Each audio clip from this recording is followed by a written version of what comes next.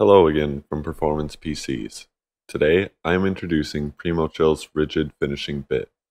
This bit is designed for 5/8 inch OD by 1/2 inch ID, PETG or acrylic rigid tubing, as well as 16 by 13 mm and 16 by 12 mm. To demonstrate how the RFB works, I will be using 16 by 12 mm PETG tubing with both factory cut ends and ends that I cut with a scroll saw. As you can see here, the end of the PETG tubing is very rough after it has been cut. So first, we'll take the RFB out of the package, install it into the chuck of the drill by loosening it and then tightening it around the shaft of the drill bit.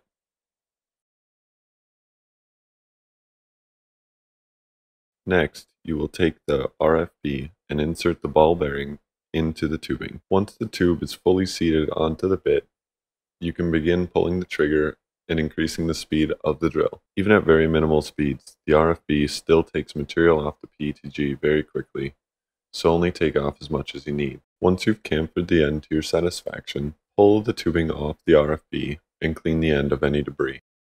As you can see, the RFB does a great job at chamfering the end and giving you a nice polished round curve. PrimoChill also makes an RFB for 1/2 inch OD by 3/8 inch ID or 12 mm by 10 mm rigid tubing. Both PrimoChill's rigid finishing bits are available on our web store at performance-pcs.com. On behalf of Performance PCs, thanks again for watching.